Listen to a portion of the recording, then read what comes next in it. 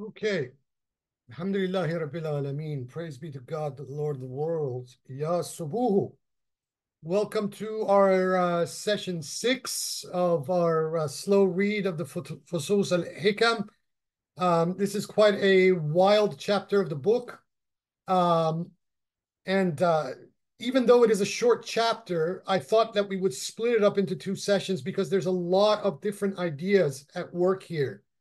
And covering it in one session only is, I don't think it's going to cut it because there's going to be a lot of different angles of questions to this. So I think we should get cracking in this first half and then leave our discussion for after I finish the chapter. I'll read the first paragraph of the Arabic first, which I have in front of me here in the Sayyid Ahmed edition of this. There's one other person trying to get in.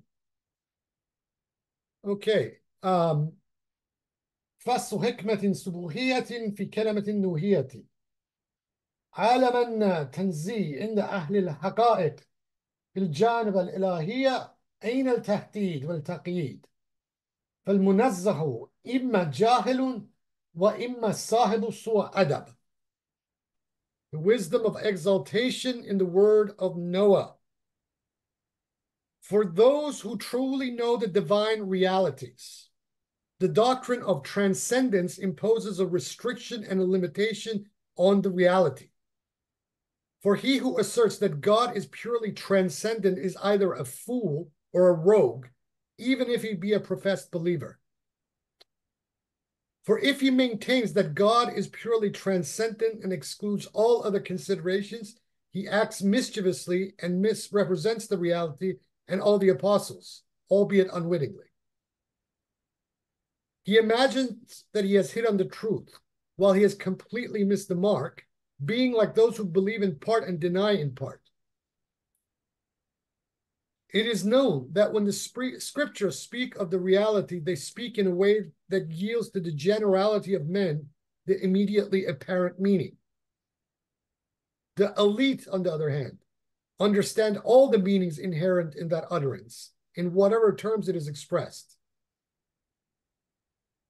The truth is that the reality is manifest in every created being and in every concept, while it is at the same time hidden from all understanding, except for the one who holds that the cosmos is his form and his identity.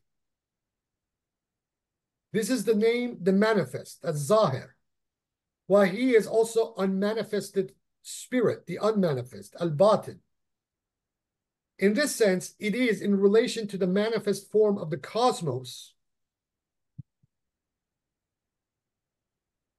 In this sense, it, the All-High, is in relation to the manifested forms of the cosmos, the spirit that determines those forms. In any definition of man, his inner and outer aspect are both to be considered, as is the case with all the objects of definition. As for the reality, it may be defined by every definition, for the forms of the cosmos are limitless, nor can the definition of every form be known, except insofar as the forms are implicit in the definition of the cosmos. Here, Ibn Arabi is completely dismissing the entire Aristotelian organon on real definition, etc. Thus, a true definition of the reality is impossible, for such a definition would depend on the ability to fully define every form in the cosmos, which is impossible. Therefore, a complete definition of the reality, al-Haq, is impossible. It is similar in the case of one who professes the comparability of God without taking into consideration its incomparability, so that he restricts and limits it and therefore does not know it. He, however, who unites in his knowledge of God both transcendence and immanence in a comprehensive way, is it not being possible to know such a thing in detail owing to the infinitude of cosmic forms, knows him in a general way, but not in a detailed way, as he may know himself generally, but not in detail. In this connection, the Prophet said, Man arafa nafsahu faqad arafa rabbuhu. He who knows himself knows his Lord. Actually, this is not a prophetic hadith, and as Sayyid Nizam ad-Din Ahmad in its critical edition have noted in the footnotes this. If you search through all the the 6 books of the Sunni Hadith, etc., in the Musnad, you will not find this Hadith, but it is part of a Shiite canon of Hadith, and it is actually a saying of Ali alayhi salam. So in this connection, the Prophet said, "Whosoever knows themselves knows their Lord." Man arafa nafsahu faqad arafa rabbahu, linking together knowledge of God and knowledge of the self. God says, "Sanurihim ayatina fi afaq wa anfusihim." We shall show them our signs in the horizons, meaning the world outside you. Wa fi anfusihim, in yourselves, here meaning your inner essence, ainik, till it becomes clear to them that it is the real. Hatta yatabayyana lahum innahu al-haqq, in that you are its form and it is your spirit. You are in relation to it as your physical body is to you. It is in relation to you as the spirit governing your physical form. This definition of you takes account of your outer and inner aspects, for the form that remains when the governing spirit is no longer present may no longer be called a human, but only a form resembling a human, there being no real difference between it and the shape of wood or stone. The name human, insan, may be given to such a form only figuratively, not properly. On the other hand, the reality never withdraws from the forms of the cosmos in any fundamental sense, since the cosmos in its reality is necessarily implicit in the definition of the divinity, not merely figuratively as such with a human when living in the body. Just as the outer form of a human gives praise with its tongue to its spirit and the soul that rules it, so also did God cause the cosmic form to give praise to it, although we cannot understand its praise by reasons of our inability to comprehend all the forms of the cosmos. All things are the tongues, the lisan of the reality, giving expression to the praise of the reality. God says, Alhamdulillah Rabbil Alameen. Praise belongs to God, the Lord of the worlds. For all praise returns to it, who is both the praiser and the praised. If you insist only on its transcendence, you restrict it. And if you only insist on its immanence, you limit it. If you maintain both aspects, you are right, an imam and a master in the spiritual sciences. Whosoever would say it is 2 things is a polytheist, while the one who isolates it tries to regulate it. Beware of comparing it if you profess duality, and if you unity, beware of making it transcendent. You are not he, and you are it or he. And you see him in the essences of things, both boundless and limited. God says, there's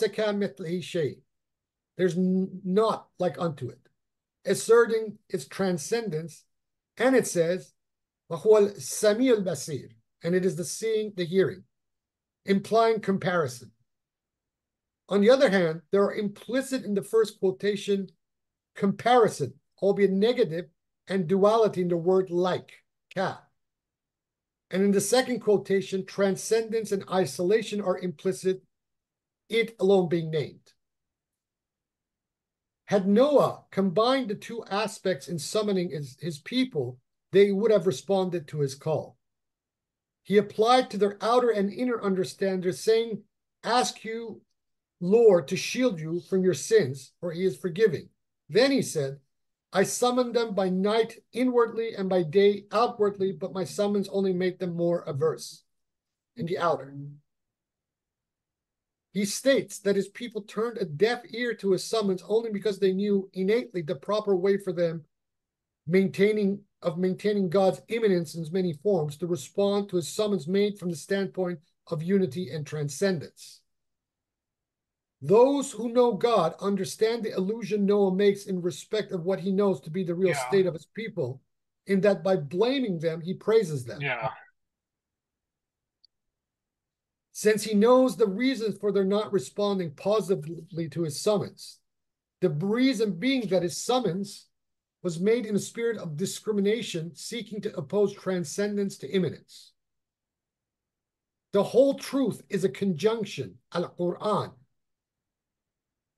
Ibn Arabi is deriving Quran from another root, qarana.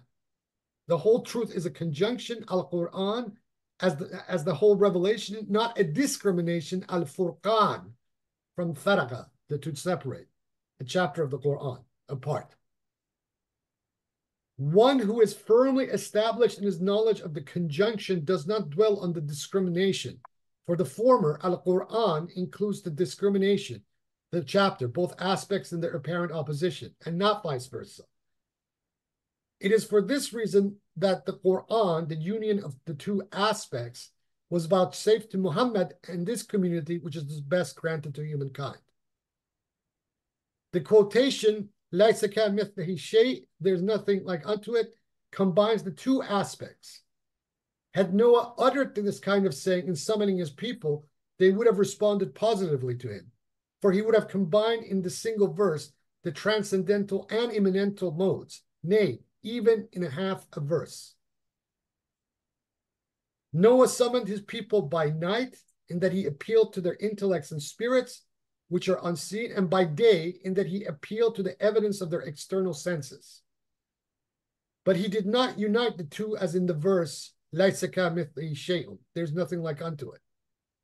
For this reason, their inner selves, given to the immanental aspect, recoiled from his summons because of its discriminatory nature, making them even more averse on the outer level. Then he told them that he summoned them in order that God might shield them from the sin of excessive immanence, and not to reveal or uncover for them his transcendence as an absolute. This they understood from him according to their outer senses, so that they put their fingers in their ears and tried to cover themselves with their clothes. This is an external form of shielding to which he had summoned them, although they responded literally by their action, not in a humble surrender to God's shielding. In the verse, "Laysa kamithlihi shay'un," there's nothing like unto it. Similarity. Yeah, I'll find something. Hello? Can you shut Okay. the microphone, please? In the verse, "Laysa kamithlihi shay'un," there's nothing like unto it. Similarly, it is at once implied and denied. Because of this, Muhammad said that he had been granted knowledge of God, integrating all its aspects, the Jawami al-Kalim. Muhammad, unlike Noah, did not summon his people by night and by day, but by night during the day, an inner summons implicit in the outer one, and by day during the night, the outer truth being implicit in the inner. Now leave it here for this as the half of the chapter we're covering for this week, because this chapter is extremely dense, but it's an extremely important part of the Fusus al-Hikam because of the interplay between transcendence and immanence. And the way that Ibn Arabi is reading these verses of the Quran is extremely novel and fascinating. For example, the verse that we have, and it's from the Surah Al-Fatih, "Laysa kamithlihi shay'un," there's nothing like unto him. In the original Arabic, there's two things going on with the word mithil, right? So laisa kamithlihi shay'un. And the question that both theologians and linguists, and especially the Sufis, have continually asked is that the particle ka, like, is appended to the word for like, mithil. And so one group of theologians have constantly said, well, this is zayid, meaning it's just a flourish addition. It's an additional flourish, just merely reinforcing a point. Whereas in the commentaries on the Fusus al-Hikam, there's a long discussion, and Qaisari especially spends probably a good 10 pages just discussing this ka-mithl, like. Because if we translate laisa ka-mithlihi into English, it would be nothing like it. So there's two likes. Mithl means like, and ka as the particle for like. So this has been in the commentary tradition, in the tafsir tradition, So much ink has been spilled in trying to explain what is going on in the Quran that because from a grammatical point of view, this is like a redundancy. So this is the argument that the particle ka, k, that is appended to myth, like, is a redundancy. Whereas, no, Ibn Arabi is saying that this is actually explaining a situation between transcendence and immanence, and that the following clause, وَهُوَ السَّمِيعُ الْبَصِيرُ, and it is the hearing, the seeing, is then qualifying what the transcendence and immanence is. And in this commentaries, there's in the way that they unpack this verse, there are several different positions where there's a reversal, where one part of the verse represents the transcendence, the other the immanence, and then there's a role reversal where one becomes the immanent and the other one becomes the transcendent. It's absolutely fascinating in the way that especially the Qaisari, and then those who basically reiterate his point of view, unpack this particular verse. But this is a really deep meditation on the meaning of transcendence and immanence. And this particular half of this chapter that we've read so far is unpacking all of this. And he begins it in a very interesting way by basically dismissing theologians, and particularly those mutakallimun, such as the Mu'tazila, the all uber rationalist theologians that take basically all attributes of God as basic metaphors and just figurative, and strip God of all attributes and maintain a transcendence that effectively makes God absent from anything related to the world. And Ibn Arabi, right off the bat, is attacking this position because this is not the position of the Quran, and it's also not the position of common sense. So this rationalist position is itself laden with contradictions that Ibn Arabi is then, basically slowly but surely unpacking, such that we cannot talk about God in any sense without simultaneously admitting to God's transcendence and immanence, and that the two are complementary rather than in opposition. And this is a very difficult concept to get your head around outside the languaging, because in the normal Aristotelian excluded middle kind of logic, something either is this or is that, but cannot be both. Whereas this is a different kind of logic, and especially since it very much incorporates what in the history of logic we call the tetralemma, where something is not, and is both at the same time. The Aristotelian view rejects this, but Ibn Arabi fully subscribes to this kind of non-dualist logic. And he's saying that this is the way to approach the question of transcendence and immanence. And what it is also implicitly doing is basically throwing reason with a small r out in any discussion of the God-human relationship. We cannot think our way, we cannot reason our way, we cannot, in the philosophical sense, ratiocinate our way into understanding God. And what he does especially is beautiful, where he throws the entire Aristotelian organon, the how you define things, species, subspecies, real definition, etc. He throws it out, because there are an infinite variety of things and creations within creation, right? And because all of them point to God, therefore a definition of God is impossible, because we cannot enumerate absolutely everything in existence. Right there, this basically nuances even any understanding that we may have of the concept of immanence, because the accusation usually within these debates is that if you immanentize God, then you are trying to restrict God by defining God in a particular thing. And Ibn Arabi is saying, phooey, that's not the case at all. God can be immanent, but then because of the innumerality or the infinity of things cannot be defined, therefore your argument falls. So you cannot, then accuse anyone of restricting God in any sense because of that very reality. But then that also simultaneously is not the transcendent that cannot be defined, because it is above all delimitations, as the language of Ibn Arabi would say.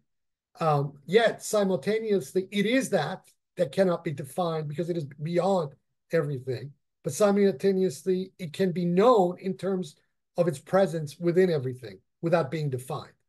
Um, this is pure genius because before Ibn Arabi, even among the Sufis, these sorts of concepts were always very defined in extremely poetic and symbolic forms, never using the language of philosophy itself in the manner that Ibn Arabi has utilized it, to explain the situation. And, obviously philosopher or rationalist coming from an Aristotelian or Avicennan, point of departure is just going to be bewildered at what Ibn Arabi is doing because it doesn't make sense to them because of their being restricted to understanding things from the point of view of the Aristotelian organon.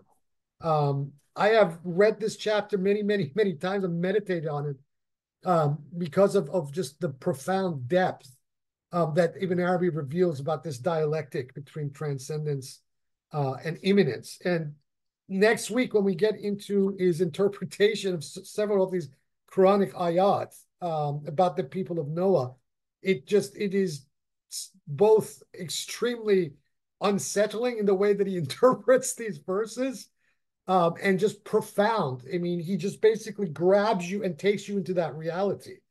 And there's only one other person in the entire history of Islam I have seen to, take Quranic ayat and interpret them in such a radical way as Ibn Arabi does, and that is the Bab. No one other than these two I have found have that ability to just flip all the tables on everybody on the meaning of these verses, like those two have. And that's why I see a mirror of Ibn Arabi within the Bab all the time.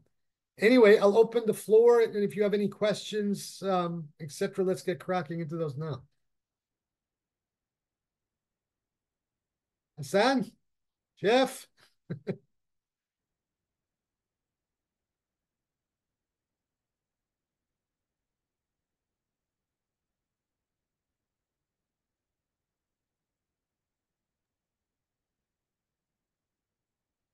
Guess if nobody else has a question, I could Yes, ask a question.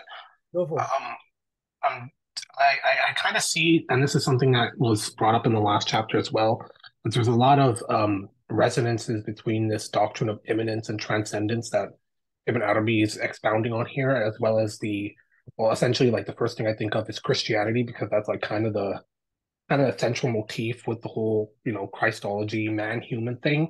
Mm. So there's like, I guess that sort of resonance and like mirroring there. And I Yes. know he does bring up, the son and the father, like the son and the spirit in the last chapter.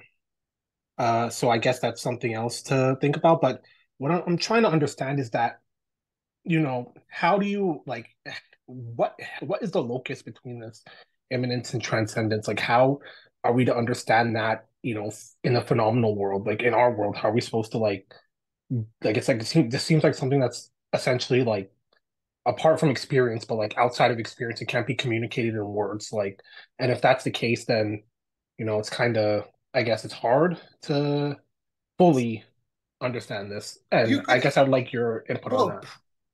practice is what makes you see it. I mean, if I sit here and describe and give a long, philosophical excursus between immanence and transcendence, you're going to basically only capture a ratiocinative aspect of what this means, right? Only experience on this path will show the difference between the two. How something can be both transcendent and immanent at the same time. Now, since we're throwing all caution to the winds, as Ibn Arabi does in this chapter, especially in the latter part of it that we're going to get to next week. One thing that I will say, for people who have not had this experience before in their lives, is that if you approach, for example, the psychedelic experience or the entheogenic experience as a believer, just purely based on the experiential dimension of it, these plants do give you a glimpse and a taste, a dhawq of this, distinction between the transcendent and the immanent, right? I'm not now telling people to go run out and get themselves DMT or ayahuasca or take a bunch of mushrooms. But what this particular entheogenic experience will give you is a taste of that very thing. Without me sitting here, giving a long excursion. If you want it immediately, if you are more patient and want to do this and understand this more methodically, then what you do is you put yourself in a chalwa, a 40-day retreat. You fast and you recite a name of God for that 40 days. You have no interaction with humanity, and you are in a place where you are not disturbed by anyone or anything. And by probably about the 30th day, the veils will start to fall very quickly, and you will begin to taste that as well. Now, most modern people in our time don't have the luxury of being able to lock themselves away for 40 days meditating. So, the only thing available if someone is desirous to have this sort of experience and to understand it, is to have, in my opinion, a controlled experience of these entheogenics, to get a glimpse of that. Because what they do is essentially, very momentarily, of course, they open the doors of perception. They lift the veils from the biological angle of yourself and allow you to have a glimpse to the other side. The difference is, in my opinion, people who have entheogenic experiences, psychedelic experiences, are only, from a Sufi point of view, are having an experience of a hal, a state. Whereas someone who goes and sits in a chalwa for 40 days and is reciting a name, at the tail end of that experience, they're attaining a maqam, a station. And so then they keep what they have experienced within that state. Whereas the hippie or the entheogenesis is only just getting a glimpse, and they're back to who they were before they went in. So it's not really transformative, other than the fact that if you've never had an experience like that before, it kind of rewires your categories.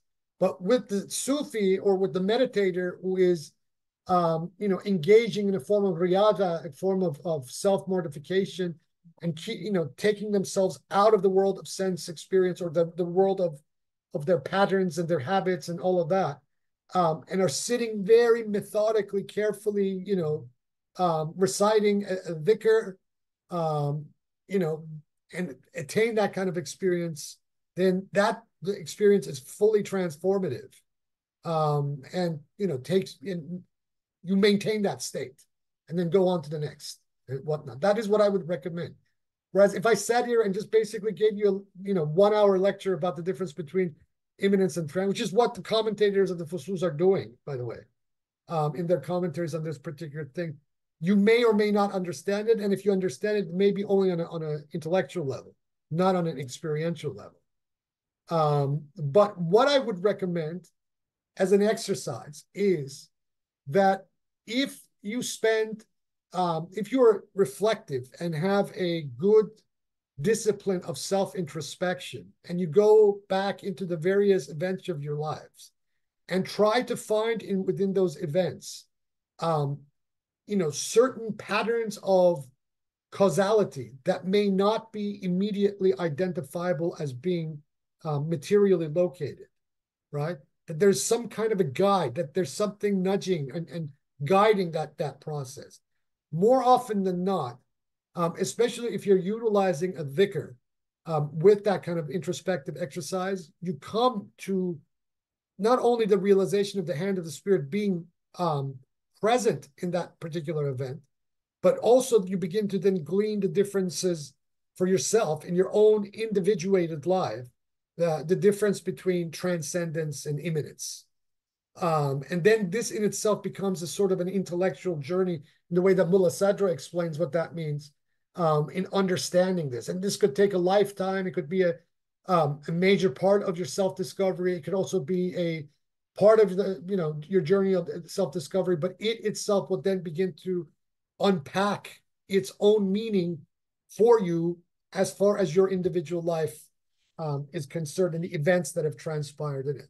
But all in all, I would say people who have a solid practice of theurgy and not just talk about it or get trapped in this fallacy that we're witnessing on a daily basis on our theurgy list, where it's all about the jinn and conjuring and fighting them and doing this and doing that, but really understand what even this, this occult ecology is really all about in the way that Ibn Arabi puts things in the Fusus al-Hikam. Then you can, your eyes begin to open and you begin to see, the transparency of all things, so that is what I would recommend. And this understanding and seeing this transparency in all things is the one thing that really gives you a taste of the difference between immanence and transcendence, where something, in a sense, we're talking about the reality of a silhouette, but a silhouette that has a reality, and interacts with you both in an immediacy, the immanent, while simultaneously being itself that is removed from that immediacy at the same time. These are things that that during the course of a path, and especially when you're practicing a lot with the divine names, they begin to unfold for you, very gradually. Sometimes they come out like that, and you almost have a sort of what they call a fana experience in that particular state, where you are annihilated in the name. You recite a name over and over and over and over again, and try to lose yourself as much as possible in the recitation of that name. And then it grips you, it grabs you, it possesses you, right? In a very momentary sort of way, as a flash. This is like what the illuminationists, the Ishraqiyun, called the Ishraq, or the way that Ibn Arabi would call it a fat, an opening. And then in that moment that it grabs you, it gives you a sort of a download about itself at that particular moment, right? Because these things also have an infinite reality. Once you are annihilated in the reality of a name, doesn't mean that you have captured the essence of the name, because every day is upon some task. But once you experience that in that moment, and then what unfolds afterwards in your understanding of what that experience is, this difference between immanence and transcendence begins to really gloss itself and make you understand what it's really about. Thanks for that answer. And I think it's basically, it's kind of paradoxical because Absolutely. discursive reasons that we use to like communicate these kind of concepts, like immanence, transcendence, at the end of the day, that is itself a creation. It's not so like you're in the 100%. Yes. playpen in the sand pit of Yes. something that you're trying to Yes. find the creator of the, it's kind of like a Yes. paradox. Like in a computer program, you're trying to find the programmer, but it's like you can't do that in the computer program. Yeah. So And this is why it's what Ibn Arabi is doing, he is throwing the Aristotelian organon out the window. He's saying, fooey, just go away. Because what the Aristotelian organon seeks to do, and in its various iterations up to today, in the systems of logic that we have, everything is about discriminating. You're trying to define or by isolating something as opposed to something else. Now, when it comes then to the question of near and far, or immanence and transcendence, if you come from a position of relativity of distance, right, especially if you know geometry, then these definitions are completely arbitrary. So therefore, all definitions of all things, whatever system of logic that we're using, by definition, are arbitrary. Sure, they have in the real world, these definitions have real application, and you can see the causality and the effect of these definitions. But from a higher standpoint, they're arbitrary, because by the same token, for everything that we define, at some point in time, that definition becomes obsolete. So therefore, there can never be an absolute definition of anything. And that's why the Aristotelian organon by itself is just completely faulty. Because if you define something by one set of definitions at one point in time, and then let's say 10 days down the line, that no longer applies, then your definition from the past no longer applies in the present. So then you have to come up with a whole arsenal of new definitions for this thing in the future. And this in itself, I think, even since we're talking about computer programming and technology, this in itself, and looking at this process in itself is a way for us to see the reality of the verse, every day it is upon some new task. So, which is something that Ibn Arabi is telling us to do, to look for God in every definition. That the presence of the All-High is in absolutely everything, every context, every category, every definition. And once we attain to that, right, that we espy, we taste the presence of the Almighty in absolutely everything, then the dynamism of all of this stuff begins to show itself to us. And then also the paucity of human attempts to define and confine and restrict things in order to understand them, it shows itself as well. Yeah, I guess that's kind of the sort of tragedy of religion, I guess, because it's like Oh yeah, it's trying to define that, but within a certain parameter and guideline, but it's essentially like close to impossible to do so. So, yeah, or if not outright impossible. So yeah, I guess it's very I guess it's self-defeating, but at the same time, it's that tragedy and self-defeat is part of like the infinity of creation. So, yes, all these different attempts and none of them really succeed fully, but some of them get, in certain manifestations, they get closer and closer. And it's like, and to bring it back, I guess, to your geometric metaphor, I guess that's why circles and spheres were always considered to be like the divine shape because they have no beginning, and any attempt to like locate like and refer yourself in that sphere is like arbitrary. Like you can pick any point and it's the yeah. same. Like there's nothing. So yeah, so it's all coming together. It's a very interesting. This is why one of the reasons, among others, that I picked this text, because the Fusus al-Hikam is a very much a revelatory text, and it's coming off of, taking left fields on so many different issues that people consider to be certain in their Aqidah, Muslims, that, no wonder that the Orthodox have a problem with Ibn Arabi, because he is basically shattering. He's doing essentially what Muhammad, peace be upon him, did in the Kaaba by destroying all the idols. What Ibn Arabi is doing is with the Fusus and basically all of his books and teachings in general is destroying the idols of the Muslims, that had accumulated up until that point, where he is reminding them that the true Tawheed is far beyond their attempts to confine it to a belief system, to an aqidah.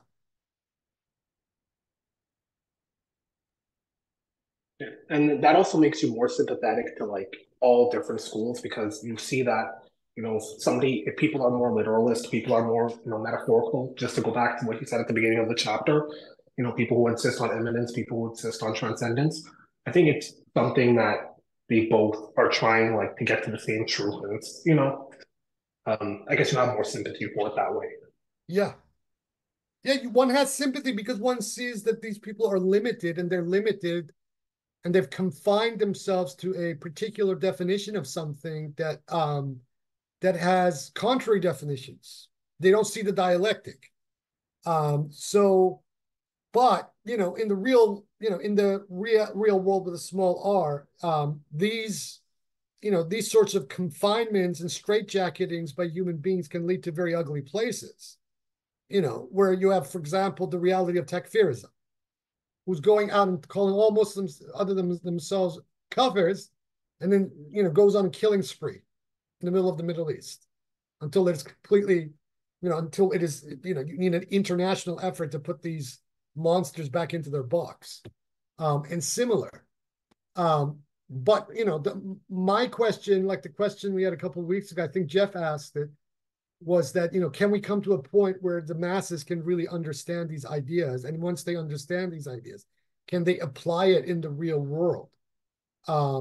I don't see any evidence for that. It takes a certain mentality and a certain maturity for people to even come to this place. Even someone like myself, after 30 years of spending and reading these books and contemplating and being on a path, even I sometimes, may have some problems in really grasping some of these things, in the concrete and how to apply them in the real world with a small r.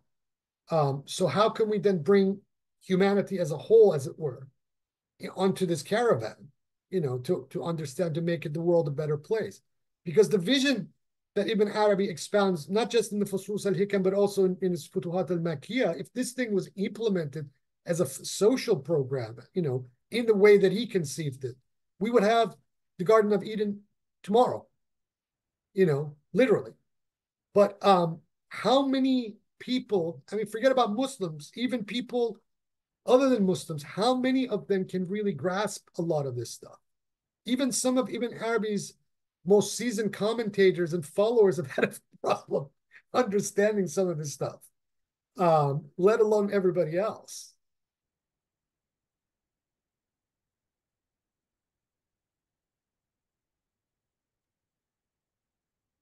I guess in terms of it becoming more popular, maybe at the end of history, but I don't think that's going to be in any appreciable time span. Maybe, tens of thousands of years, I think. But, I don't know, within, brother. I don't know. We have this world is on a gravy train straight to Armageddon, especially with the environmental and ecological crisis that we have in front of us.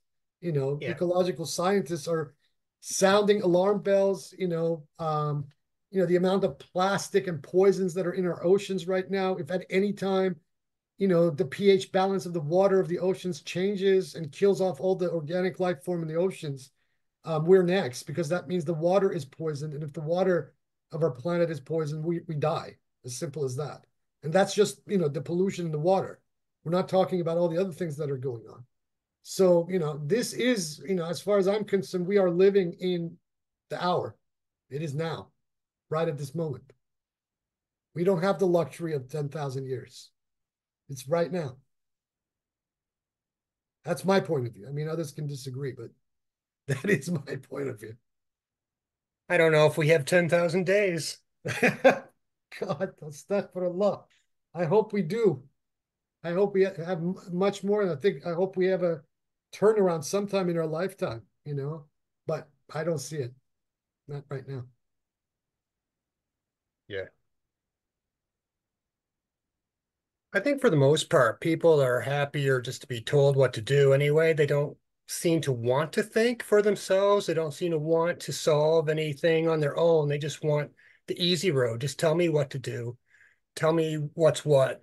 Okay, thank you. I got it. And then go about their own business without, you know, Let without alone, any, I mean, that's on the level, that's just on the level of the very basic thing, let alone on this kind of level, which would require you to put yourself in a very demanding kind of psychological path that spans a lifetime without any guaranteeing of getting any results, which is what, wayfaring to God is really about. yeah, So, yeah, what is it going to take? I mean, that I have thought about this for years, and I have some answers, but by and large, it's the humanity at the present time is very much like the humanity that is described at the conclusion of the chapter of Seth. They are, and if we take the definition of offspring that is offered here in this chapter of Noah, where the offspring is defined, al-olad or walad is defined in this chapter of Noah as being the fruit of rational thought, or the root of reason. What is the acme of all fruits of reason in a human being in a ideal situation? One would say, from a Sufi point of view, it would be love. Yet we witness a generation in our time that is incapable of producing that. You look and you see that in the most basic, fundamental thing of human civilization, human coupling, relationship, the man-woman relationship. You can count on one hand, maybe less, the number of people in the world today, for example, who, couple, marry, or stay with someone throughout an entire lifetime, or who are committed to that person for the duration of a lifetime and don't stray outside of the bounds, or don't go through a serial number of relationships. I mean, even myself, I did that myself. I'm not saying I'm immune to that, but this is the problem that this humanity is having, whereas the humanity of a previous time, possibly because because of the lack of technology, etc., they didn't face, a partner two people who were together, usually even a few generations before ours, were together for their whole lifetime. They built a life together. They had children together. They raised children together, and then got old together and died together and loved one another because they had no other choice but to do that very thing. So what I'm saying is that is the fruit. That is the true offspring of any human being, is to be able to produce something like that. Just as the very first verse of the Surah Al-Nisa, the Surah of women, says,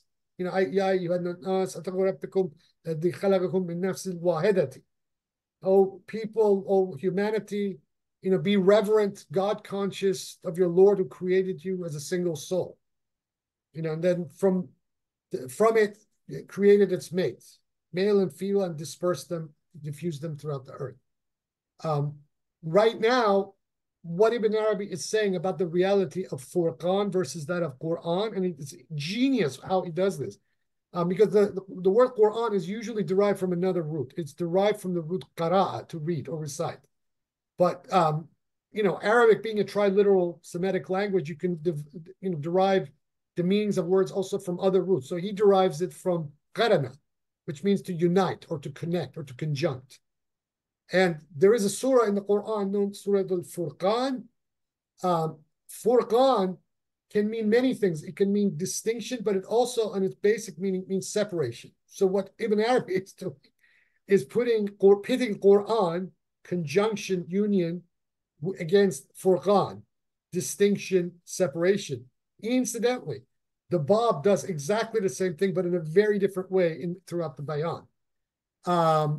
So this is absolutely genius, because we see this even in the reality of today, that the majority of the Muslims in the world are living from the reality of Furqan, of separation, whether it be in the form of their takfirism, or whether it be in their forms of where, they go from they take their anti-imperialism and the oppression that is occurring to them, and then ally with another set of tyrants who are just as bad as the one that they escaped from.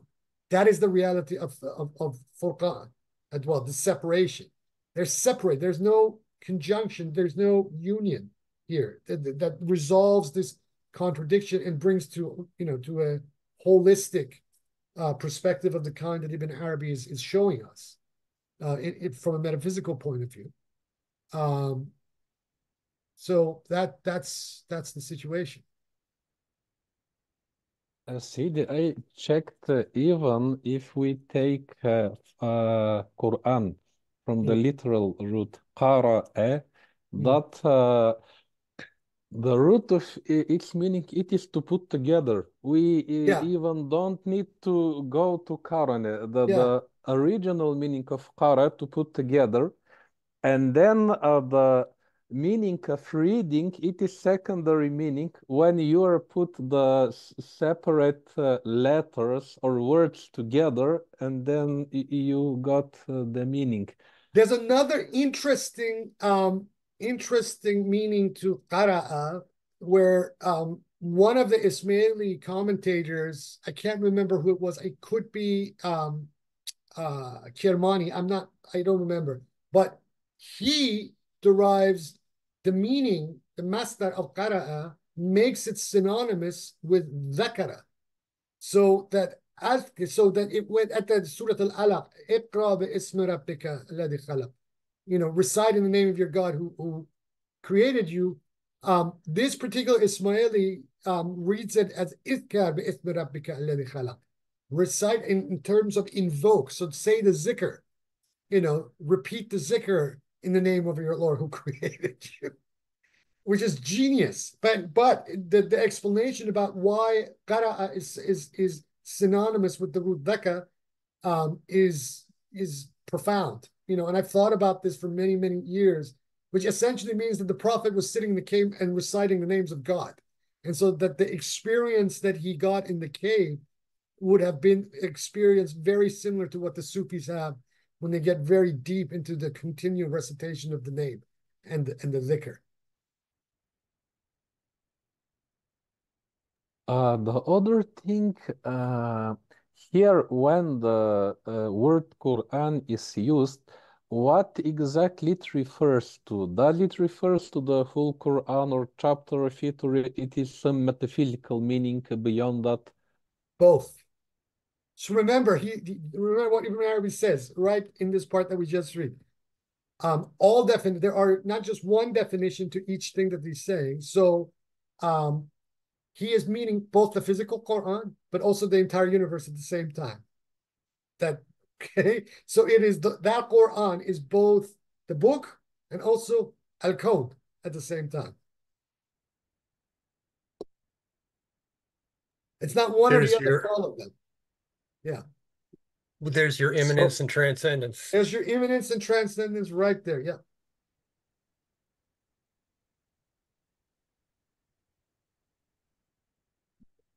Okay. The next thing, uh, so here when we put them together, Quran and Furqan, so yes, as you were saying, transcendence and immanence in the same time. Uh, so the discriminating factor Furqan, if we take in positive light, let's say it would be the capability to discern the truth from falsehood in one way, but the Quran in the opposite, meaning that you will be able to put all of that together. This is such an important point because and next week when we get to the next half of this chapter of Noah, Ibn Arabi really wants to push this specific point. From the position of Quran versus Furqan, what Ibn Arabi is suggesting that even in the wrong, there is the right. Okay? And the example is obviously the people of Noah, right? So the people of Noah reject his call, right?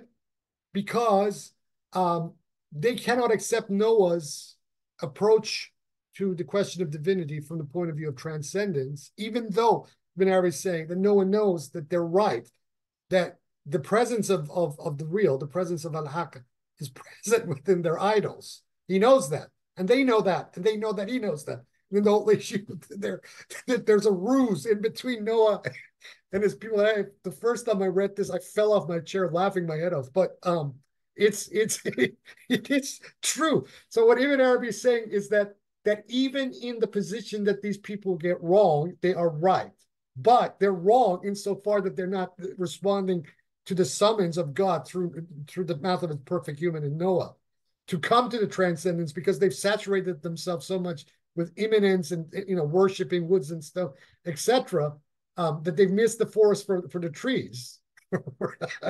So, but they're also right, even though they're right in a partial way. But continuing from this point, at least I feel the way Sheikh Muhyiddin puts this chapter, that it contains some kind, at least I feel that way, some implicit critique also of the Nuh alayhi salam, that he was too stubborn to put the stress only on the transcendence, and that in some way caused the reaction of his people. Yes. Yeah, it is. This is what I'm saying. I find this chapter, I mean, for an Orthodox person reading this chapter, they're like, astaghfirullah, this is pure heresy, what he's saying. And from their point of view, it is. But the logic is beautiful and true, because, if you are calling merely to transcendence, if you do, for example, let's say, what some of the classical Ismaili theosophers have done, that have made God so transcendent that it has absolutely no relation whatsoever to anything. So then they have to posit all these various chains of intermediaries who are God and not God. Ibn Arabi is also implicitly criticizing them. It's like, what the hell are you doing? It's more simple like that. We can have this dialectic of immanence and transcendence occurring simultaneously. The presence can exist and does exist in all things while being transcendent at the same time. But that transcendence does not mean it is divorced from its presence in things, which is what, at least if you take the really radical apophatic approach that some of these early Ismaili theosophers took, that's where you end up, where we can't talk about divinity at all. And so everything just ends up being talking about the hierarchy of the humans, the Dais and the Babs and the Hujjats and the Imam, etc. We can't talk about, the metaphysics, the metaphysical first principles at all anymore. I mean, if over time, from one Ismaili theosopher to the next, things begin to change. But the earlier ones, I mean, especially like someone like Abu Yaqub Sajistani, or even Kirmani, I mean, their God is just, we may as not even discourse about God anymore. So if I get the taste of it correctly, with the Ismailis, they put the transcendence on God, and let's say the immanent aspects, for example, on the Imam. So Yes. you want to see the positivity, but you will not search for it in God, in the Exactly. Wujud Mutlaq, let's say, but into Imam or the perfect human being who is the manifestation. But the difference, Sheikh Muhyiddin is putting the two opposite aspect directly to God. Yes. Yes, that's exactly what's going on. Yeah. Without necessarily then obviating the particular perspective that, say, the Ismailis came up with. See, the criticism on one level is this. When you push God into such a transcendental level and then imbue the immanence only in a hierarchy of humans, right? What is then the macrocosm and what is the microcosm? First. And then if you say that, both are then basically an isti'ara or a metaphor, right? What does that say about the world out there beyond humans? What is and then where is God in that terrain? Because what ends up happening in that sort of radical transcendental landscape of early Ismailism is that because the Godhead is completely absent, everything that we can know about divinity and spirit can only be known through the Imam and his hierarchy, right? So we cannot know anything beyond that. We cannot know the cosmos, its nature. We can't even talk about the presence of God in that. That principle is just beyond. Wara, which is what they use. Beyond the beyond. Ibn Arabi is saying, fine, but then what happens in between? What is the nexus? What is the glue in between all of this stuff? He's not denying that the presence of God is not with this hierarchy of humans, because he's talking about the same sort of things when he talks about the hierarchy of the qutub, the pole, and the imam of the right and imam of the left, and the abdal, their supports, and then the solitary ones, the afrad, etc. All of that is present in its own form within Ibn Arabi's own system. But within all of this, ultimately, is the Hudur Allah, the presence of God, the absolute itself. And then the dialectic of immanence and transcendence that occurs within that. So it's all encompassing.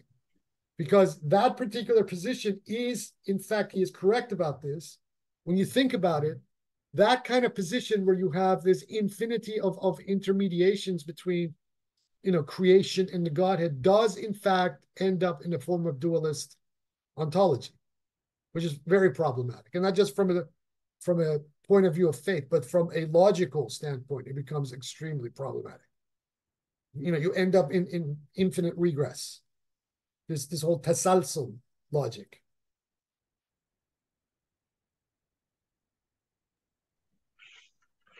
I have a question. Go for it. Are you familiar with the hesychasts, the Christian hesychasts? Yep, Orthodox Christians, yep. So they talk about the energies versus the essence of God. Yeah. And I'm just trying to find out if this is, if you can draw the parallel there between Sure. Immanence and transcendence, that the essence is, and just before you address that, I just add another point. The energies are what can be experienced, and the essence is the unknowable. So the further. My understanding is from my more recent experiences that as one's consciousness is able to access, to get further, the further you get towards the further, if this makes sense, when you can sort of progress dimensionally in a way. I'm sort of thinking of the way, I think it's Dolores Cannon says that you can see a fan and you can see the blades, but when it's spinning really fast, you can't see it. So she's describing how things that are a bit more outward in the realities or in the dimensions aren't necessarily visible. So if one, but one can see them if one is able to move at that speed as such. So the distinction between the energies and the essence is relative to where you are, basically. Sure. That the something is unknowable only when you haven't been able to perceive it and glimpse that next level of the reality. I wonder if you could speak to that. Sure. Ibn Arabi would put it this way. First, we have the unknowable essence, which he calls the ahadiyatul jam, the comprehensive exclusive oneness. This would be the essence. From this essence emerges two kinds of theophanies or selfless. First, there's the tajalli, the universal tajalli, theophany, self-disclosure of that essence itself. Then from this emerges two forms of emanations, which he calls, the first one he calls al-fayz al-aqdas, the most holy effusion or emanation. And then from that derives al-fayz al-muqaddas, the holy effusion. The fayz al-aqdas, the most holy effusion, is a universal emanation, right? That then with the fayz al-muqaddas, the holy effusion, is responsible for the instantiation and existentiation of all things, whether latent or actual. So in the difference between the essence and energies with the Hesychast Orthodox metaphysics, and they're also, like Ibn Arabi, they're Neoplatonists. So for them, the essence would be what I just said, the Ahadiyatul Jam, the comprehensive exclusive oneness, and then the energies would be this Fayz al-Aqdas and Fayz al-Muqaddas, the most holy effusion or emanation, and the holy effusion or emanation. And in the chapter on Adam that you missed, he glosses this, and then his commentators explain this about the difference between these two modalities of emanation, which are responsible for creation, one being universal, the other one being particular. But within the transcendence immanence question, the Fayz al-Aqdas, the most holy effusion, would be the transcendent aspect, because it is the universal aspect of the overflowing and the creative function of the Godhead. Whereas the Fayz al-Muqaddas is the more immanent one, and it also then pertains to the immutable archetypal essences, the Ayana Thabita, which each individual is an instantiation of. So that would be then the immanent element. So when a given wayfarer is traveling their path and they gain more and more knowledge of their immutable archetypal essence, which is the idea that God has of them, they begin to experience that transcendental God in their own immanent form, which is in the mind of God. Does that make any sense? Yes, the mind of God. So is it a bit like creator and creation, or matter and spirit? Yes, but at that level, these categories begin to kind of get kind of thin and transparent. So that's, sorry, yes, go on, please. Because according to Ibn Arabi, the Godhead, as it produces creation, it produces creation not just in a universal sense, but also in its infinite particularities. And every particularity maintains an immutable archetypal essence, which is its, for lack of a better way, in the Quranic way that it's put, el-fitra, the primordial essence of each thing. Even Arabic terms it as the ayan thabita, or the immutable archetypal essences. And each of them is the unique instantiation of existence, of a being. It's a bit like this, the spirit of things, like the signature.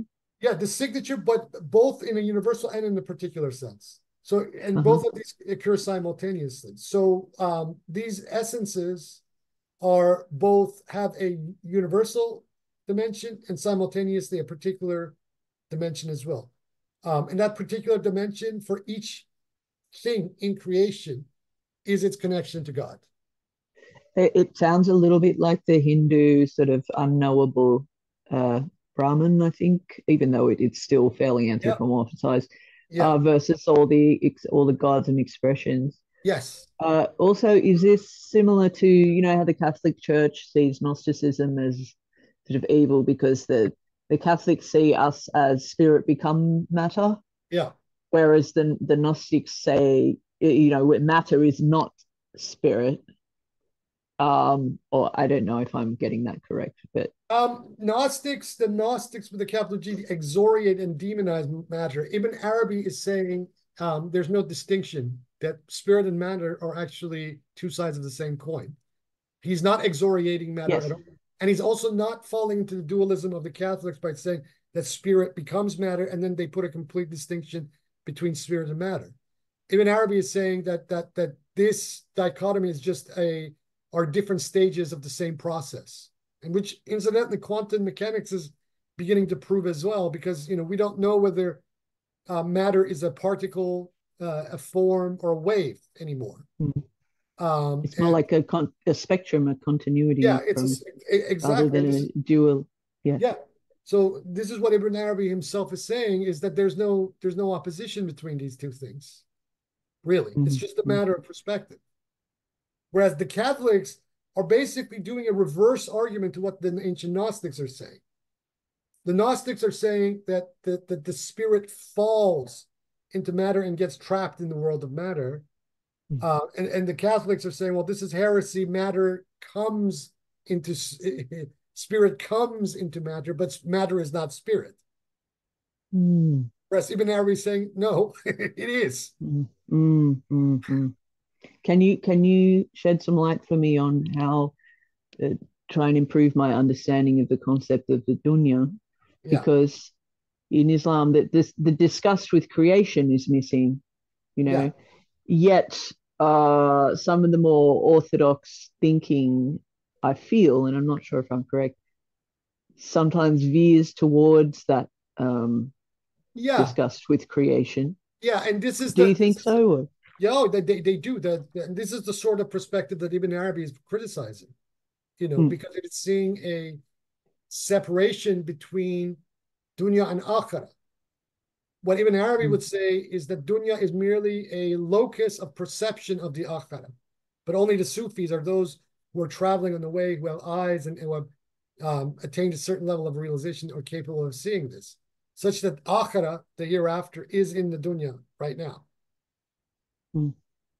Even if we don't perceive it or experience it. They're just based, he says this in relation to the discussion in the chapter of Adam about the first and the last. The God is, although we qualify God by these epithets of the first and the last, but God cannot be the first of a series or last of a series. God is beyond the firstness and lastness. Like an infinite loop. Yeah. Sort of, rather than a, yeah. Because when I watch a lot of like interviews with near-death experience people, and, you know, some of them were like raging atheists before they had them. So it's quite interesting. And there is a general theme of like the akhirah, you know, that there's a place of love and, you know, knowledge, like all knowledge. And then there's a sense that the world is, you know, like a rough place. To be in, and for some people it can feel like a kind of hell, you know. But then that, but then there's also the extreme of that is people feeling like it's, the world is like they just hate the experience the whole time they're here, and it's all about trying to get out of it and, you know, sort of graduate from it. And there's almost a contempt, it's like a prison. Well, I mean, what even the way that even Arabi would respond, I would also respond to that. Yes. I mean, this is part of the natural human experience to be frustrated and all of that sort of thing. And especially given the times right now that we're living in, it's very easy to fall into that mental trap. But what Ibn Arabi says elsewhere, not here in the Fusus, he implies it here, but in his Futuhat al-Makkiyah, the Meccan openings, he says this outright, that one of the signs of being veiled from the reality of God is boredom. That boredom is responsible for this disenchantment and alienation that human beings may feel. Whereas the Gnostic, the Arif Billah, or the verifier, Muhakkak, as he defines it, doesn't get bored, because and so therefore cannot become depressed, because they're seeing that at every moment creation is in flux, and that they're perceiving, they're seeing and realizing in real time the verse, every day it is upon some new task. They see it, they aspire, not just as a abstract intellectual concept, but they're actually seeing it, tasting it in their own lives. So then his recommendation is that if you travel this path, and if you implement this path in your own life and internalize these sorts of truths, then you begin to become on board, and you begin to see reality as it is, and to realize the prayer of the Prophet when he says, Allahumma arina haqa'iq al-ashya kama hiya, oh God, show us the realities of things as they are. Because once you see the realities of things as they are, then you cannot but be in awe. You get into that position that he talks about later in this chapter we'll get to next week. You're in that position of constant hayra. And so you also then realize the prayer of the Prophet when he says, oh Lord, increase me in bewilderment of you. Because that bewilderment, and especially since you then are not then able to define something as good or bad, but it surprises you, every moment is surprising you, then you cannot become pessimistic about the nature of existence. You can still remain pessimistic about the nature of society and human beings. That's fine. As long as you don't, then you understand that these are impermanent states, that even your dissatisfaction with the nature of human society at some point will change, because that isn't every stage of humanity is a transitory stage. It's an evolution constantly happening. Everything is in flux. It's changing. Yeah, you never step in the same river twice. Yeah. Exactly. Right. And Ibn Arabi is a huge advocate for this, not setting in the same river twice. So he would even go so far as saying that you are not the same person from moment to moment. Which incidentally, again, quantum mechanics and quantum physics is beginning to prove to be the case. So it seems like the remedy for that discussed with creation is to see the continuum. Yes. Yeah. And the other thing he would say is that on a very basic psychological level, although it is a very natural inclination of most humans to always fall into this trap, is that your disgust or your disconcertment with the state of the world, in a sense, is your own nafs. It's your ananiya. It's your individuality trying to assert itself against the model that doesn't conform with its ideal, right? He's not saying to then accept things with the world out there, with the human society as they are, right? But he's saying that to shift your focus, rather than to the world, shift your focus to the master of the world, who's both the master of the world and the hereafter simultaneously. And that very famous hadith comes into play. Takhalluq bi akhlaqillah, create yourself by the attributes or the ethics of God. right? So that then God becomes your mirror. And if God is your mirror and not the world, then you can be in the world and even criticize the way that human beings are behaving and doing things, etc., but without that affecting you and your inner life, your inner Lord, in any sense of at all. And that station is obviously only perfected by prophets and saints fully, who can, walk with their God, mirror their God, continue at every single moment, while at the same time, like Muhammad, get on the, condemn the idols of the Quraysh and their corruption, and same with Noah, etc. Thank you. Sure thing. Anybody else? Okie dokie. Hassan? Yes.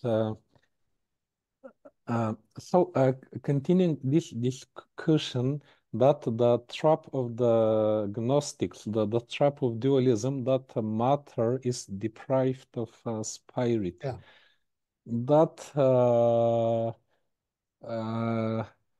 we can say that exoteric Islam is in a quite big degree felt in the same trap of dualism. 100. And this is very important to 1000%. understanding the phenomenon of idol worshipping, because this was always problem for me, that this idol worshipping, which is highly criticized almost in the whole Quran, seems to me something very absurd.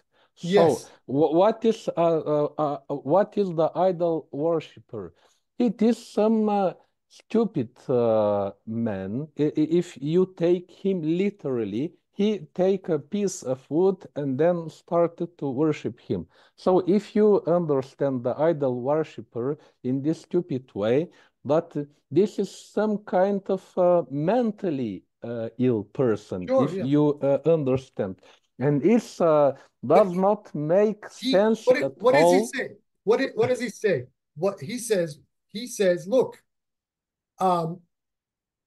we know that the presence of the real inhabits that piece of wood and stone, but that person who is worshiping the wood and stone is stupid, because he's not realizing that even though that the presence inhabits that wood and stone, the presence is beyond that wood and stone simultaneously. So why worship the wood and stone? But what you put your finger on is very important. Ali Shariati. Just what I want to add, Go just to the whole question. Go So for it. the what I get here, that the perspective of the idol worshiper is another perspective. He Yeah. sees, for him, it is not just the matter, the piece of wood, but he sees the spirit in him. Yes. But his error is the other part, that he doesn't see the transcendence. Yes. Yeah, and that's Ibn Arabi would and has actually in his Futuhat al-Makkiyah criticized this other side for that very thing. And he also suggests something in the Futuhat al-Makkiyah that then Ali Shariati, of all people, says in one of his lectures that has stayed with me for a long time. And that is that in the Quran and in the life of the Prophet, the issue between the Quraysh and the early Muslims wasn't even necessarily about worship, as in believing that these deities are real, at least on the part of the ruling classes of Mecca who were opposing Muhammad and the early Muslims. The issue was that these elites, these Qurayshis, the Abu Sufyans and Abu Lahabs, etc., Lanatullah alayhim, weren't believers at all in any of this stuff. They were profiting very substantially from the fact that Mecca was occurring as a central caravan route, right? And what Muhammad, peace be upon him, was doing was upsetting their commercial interests by saying La ilaha illallah. And so they opposed Muhammad not so much from the position of ideology of between, believing that these gods, these stones and what they had surrounding and inside the Kaaba were real, but because by saying La ilaha illallah, Muhammad was upsetting the status quo and the financial one that was enriching the Quraysh. And evidence of this, and this is contrary to, contrary to what some people think.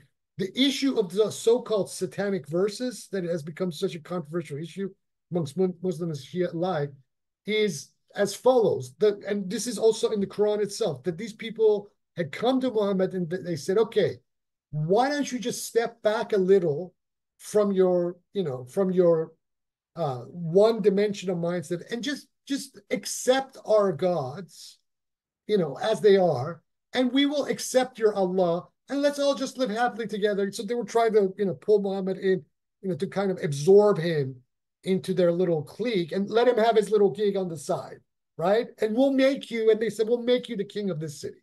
You will be the first amongst us. We trust you. We know you're an honest man. Before before you declared your prophethood, we all, implicitly, whoever wanted to trust anybody in the city was you. So let's call it truce. Let's become friends again, and we'll make you our chief and our king in the city. Muhammad said, no, la ilaha illallah. Get rid of all of these things, because by saying la ilaha illallah, it threatens that status quo. It threatens their class interest. It threatens their wealth, their position, their everything. And at the end, obviously, the Muslims won because the Quraysh made blunder after blunder after blunder. But this is the reading that Ali Shariati offers about the emergence of Islam in Arabia. But funnily enough, you find this sort of perspective, but phrased and worded in a completely different way by Ibn Arabi in his Futuhat al-Makkiyah, where he actually says that these people were cynical. They didn't really believe, the Quraysh didn't really believe that these idols they had in the Kaaba and or surrounding the Kaaba were real. They weren't believers in the idols. This was not a war of ideologies. It was the war of cynicism versus truth. As simple as that. So this perspective kind of tweaks issues a little more. And so then when we return to the Quran, the tone of these condemnatory verses against the idols begins to change. And then we can start to interpret these verses in the same way that Ibn Arabi interprets these verses, such that, so it isn't so much the case that if we say Lat, Uzza, al-Manat, the three, the three goddesses of the Southern Arabians, the Hijazis, it's not the case that we're just saying that, these are completely, this is an ideological war, and these Qurayshites are clinging to these three goddesses, these three triple goddesses for life.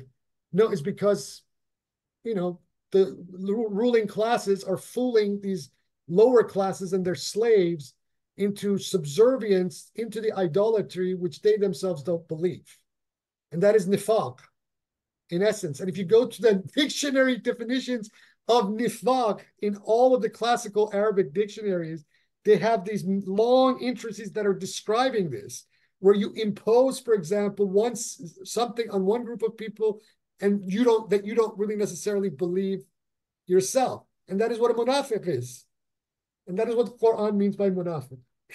But the lower class, which were manipulated, believe in these idols? Yes. Then it is, let's say, exactly our current situation, when the high class manipulate with every kind of ideas, the freedom, democracy, and so on, the common people, and we believe in this created. Yes. So even Islam, and I've been saying this for years, Islam in the various forms that we have today are idolatrous. They have turned the Tawheed into shirk. Whether you're talking about the Shias of the Hoza, with this labyrinthine system of knowledge, much of which is frivolous, or whether you're talking about the Sunnis who've done the same with theirs, or whether all of these other sects, they've done exactly the same thing. I mean, an idol doesn't necessarily have to be an effigy of something that people bow down to. It can be an idea. And then restricts them, and by doing restricts God, but in their definitions of God. Although God, obviously, subhanahu wa ta'ala, transcends all of this, beyond all of this, yeah. But can I ask a question about that? Sure. what if the mercy is what if it's like if you never step in the same river twice, so you can't always apply a static moral, right? Yes. Like there could be very different variables. So what if the mercy, in a situation socially is the less evolved thinking? Like Well, what if the this sort is of the less conscious people can't necessarily access, tawhid, so they're at that level. So what if the mercy to protect the innocent? Great, This is how I think of the great Sharia. point. Great point. Rumi has an entire story in the Masnavi about this, about Moses and this shepherd. There's a shepherd who talks to God and talks to God as if it's like a physical person and like speaks words of intimate love to God like a man speaks to a woman. And Moses comes along and criticizes this guy. How dare you speak to the Almighty in this way? And God then answers Moses, we have sent you to unite, not to disperse. Why do you tell my servant not to talk to me in this way? I didn't tell you to tell it this, let him talk to me however he wants to talk to me. And having seen, life in the village in Lebanon, yeah, I think there can be a very erudite judgment of, these situations that it might be working really well to keep people who are not they're not intrinsically motivated, because they're at that lower level of understanding. So we have to have a way to keep those people. It's kind of like the countries with the concept of hell have the lower crime rates, right? Yeah, sure. So maybe, it's there may be some at the higher end that can go into these more, transcendent. I'm not using it well in this context, but access that reality, but maybe those other souls or minds aren't at that point, and so there is an argument, to protect the innocent by through something that is more dualistic. This is an important point, because nowhere, if you look at Quran and Hadith, the attacks by the Prophet, peace be upon him, is never against the common masses who are actually engaging in the idolatry. I found this very interesting. Ali Shariati pointed it out, and then I went back to the source and found out, yeah, he's right. It is always at the elites that he's pointing his fingers. They're leaders, not at the masses. So the masses, in a sense, if especially they are being imprisoned, even without their own knowledge or with, about something they're doing, are in a sense, they're innocent of the proverbial crime. But the leaders and these elites who are profiting, who themselves may be extremely cynical about what they're doing, those are the people that you go after and you point your fingers at. And I've been fascinated by this since the first time it was pointed out to me by Ali Shariati in one of his lectures. And even Arabi, although he doesn't phrase it explicitly in these terms, these arguments are very implied, especially where he says that where from the position of God, all are equal. And what he means by all, he means all. Not some are more equal than others. All are equal. So yeah. But if all are equal, how could the expectation not be put upon the masses? Because it's almost like you're sort of acknowledging that they can't necessarily. Well, the difference between from the larger perspective of being itself, wujud, all are equal, right? But when we come down to the instantiations of being, especially when we're talking about the dynamics of a society, the issue is in order to maintain that unsullied purity of being on a social level, when you have people who understand or who are unbelievers, but then are casting themselves as believers in order to profit from the simplicity or the purity of the believers. is something that you can in fact call sin. You can call it a ma'asiyah.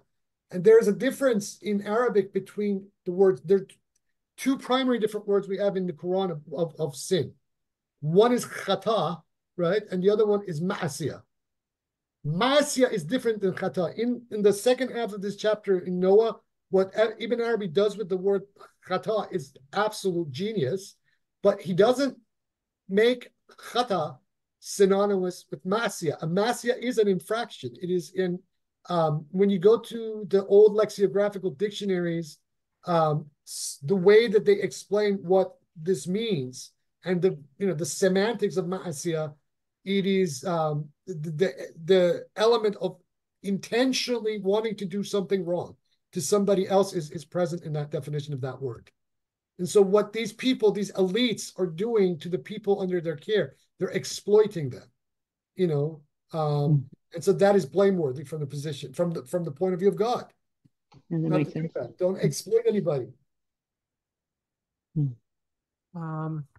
Yeah, so sorry. One thing I was thinking of was so sometimes you have these people who take on this position of authority and sometimes they are self-interested. Yeah. But I'm thinking of the story of the Grand Inquisitor from the Brothers Karamazov. Love that story. Yeah, go ahead. But the person who takes that responsibility, they believe in God, but they have anger towards God for not relieving the existential weight that humanity has. So the responsibility is sort of taken from people onto this cardinal who sincerely believes that he's doing the right thing and that he'll be punished for it. But his punishment comes from this sort of I don't know, I suppose this desire to just relieve people from the burden of choice. And I was wondering how this fits in within this metaphysics. This is a wonderful example. That whole book, The Brothers Karamazov, was one of the books that really transformed my thinking as a young teenager. So it's interesting that you bring it up. Yes, me too. That book changed my life. It did me. I was about 14, 15 years old when I first read that book. Anyway, what it does, see, the thing is, what Dostoevsky, at least in that story, is trying to convey is the hypocrisy of church authority or religious authority in general.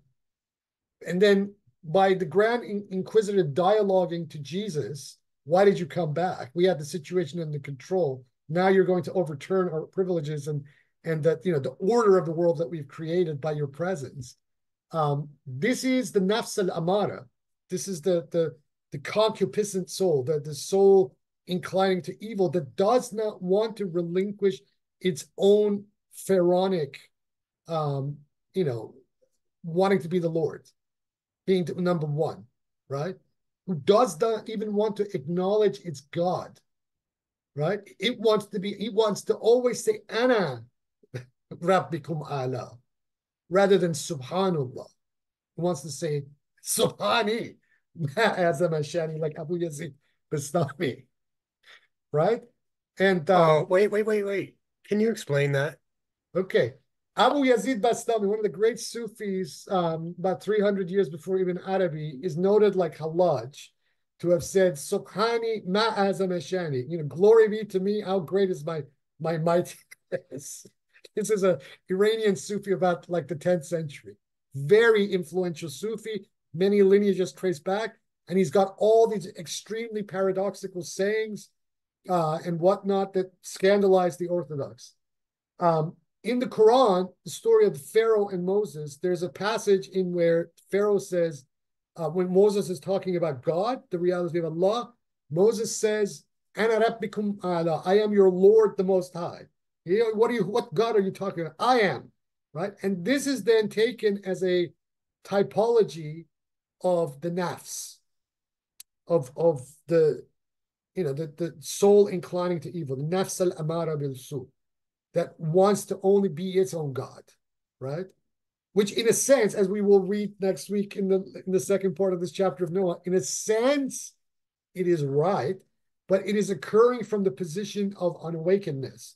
And it's doing so from a position of being veiled and greedy and, acquisition cutting into the rights of others and taking the rights of others, which is the consciousness that the majority of humanity, and especially elites, operate from, and leadership, that sort of thing. So Dostoevsky here in this story is kind of retelling a very similar thing, where this Grand Inquisitor, where Jesus comes back in the middle of the Inquisition, and he's walking about the people, and the church realizes, oh no, he's back. So they arrest him, and then they interrogate Jesus himself, and then the rest of the chapter is the interrogation as a monologue of the Grand Inquisitor of the church, just basically lambasting and haranguing Jesus Christ himself about why he decided to return. It's a kind of a story within the story of the Brothers Karamazov. If you've not read this novel, The Brothers Karamazov, this thing's one of the greatest pieces of literature ever written. Get your hands on it and read it. Sold. Yeah, it's old, but it's one of the greatest pieces of literature ever. No, I said sold. Sold, yeah.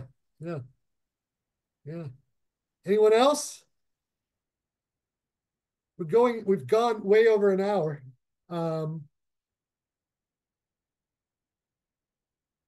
Anywho, all right, continue reciting the dhikr of Yasabuhu, O glorified. Other people are reporting to me that they're having like real experiences by reading the chapter and reciting the dhikr, which is basically the whole purpose of this entire course, is that we're not just intellectualizing this, we're also having experiential things happen and through the prism of the dhikr. Keep reading it, keep doing the dhikr, and then we'll meet up again same time next week, next Saturday, and everybody be well. Yallah.